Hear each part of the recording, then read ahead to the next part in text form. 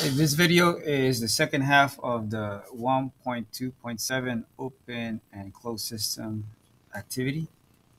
So for this one, what I've done is I made the change for the gear. This was supposed to be done before this video.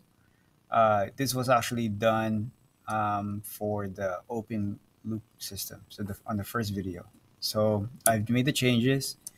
Now, the change that you have to make for this one, which was the step 7 in your paper, there's no submission for this. Just make sure double check with me.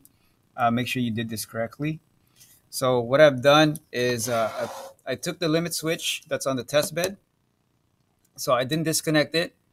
What I did was unscrewed it and I put it on this bar so that the limit switch is facing this way. So this is the trigger right here.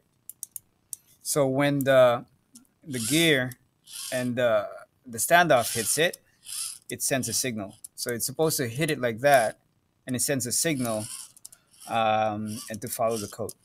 Well, anyway, uh, it kind of depends on how you're set up. So you might have to put this on a certain angle. So that's why you need to double check with me regarding this. Sorry, my lights turn off.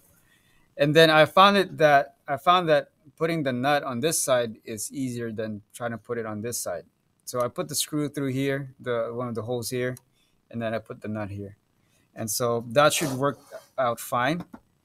And now all you have to do now is just do the coding. Okay.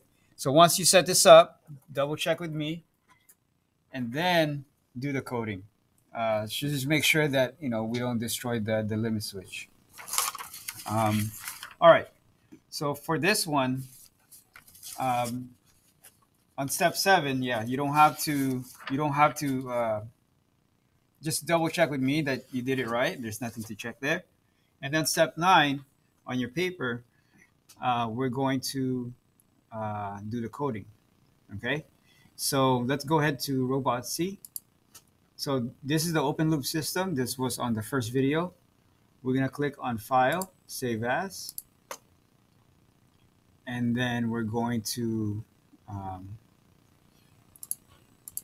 change the file name to a closed loop.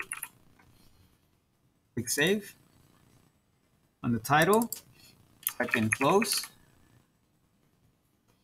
and task description. Program a motor with a closed loop system. Okay.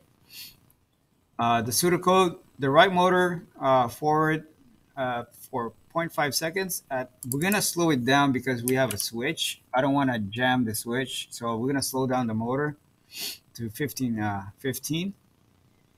Stop the right motor, and then the right motor reverse for, it will reverse, but it's not going to be 0.5 seconds. So we're going to delete that 0.5 seconds. And then again, change the speed to 15. Okay. And when it reverses, it's going to take the limit switch.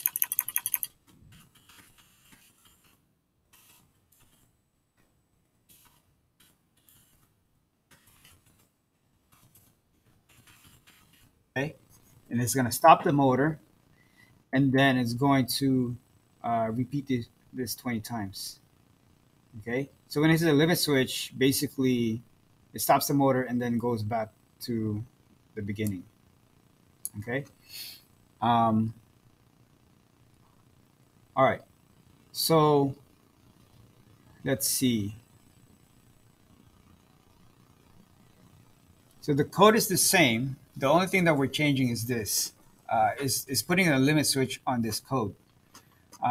Before we continue, we want to change the speeds. Okay.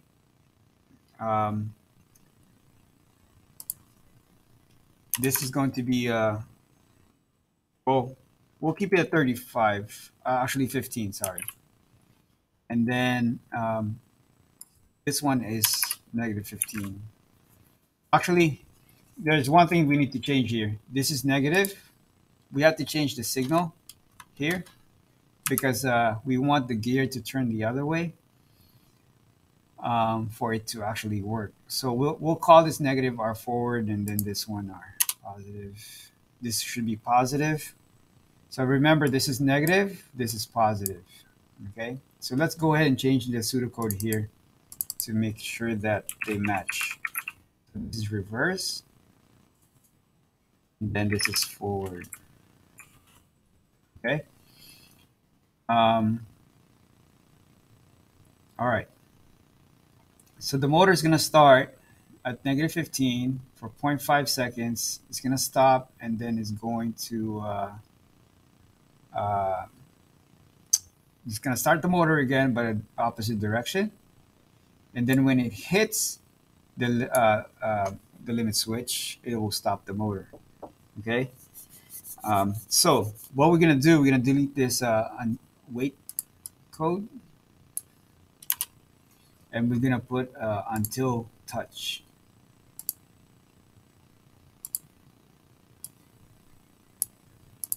Double click on sensor port. We're gonna put limit switch.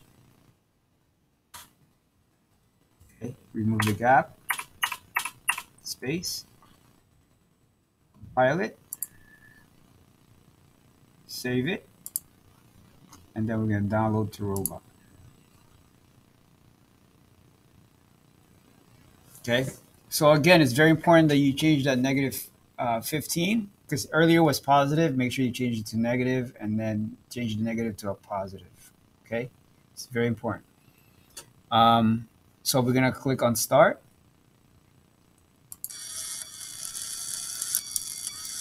And so you notice every time it hits the limit switch, it goes the opposite direction.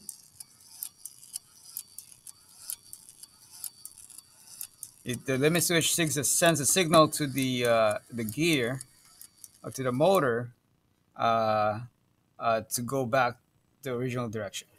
Okay. All right. So you'll notice it's going to run for 20 times, and there's going to be a big difference in accuracy. Now, what you can do now is put it back where it was. Now that you see, now it's working. What you want to do is change that to 35. Make it go faster. So you can see a bigger change. It's the difference between an open loop and a closed loop will be more significant. So change that to 35, and then press start. I adjusted this so it's not too close to the limit switch when it starts off. So I put it here. Let me see. I might have to put it here actually. All right, so let's try this out.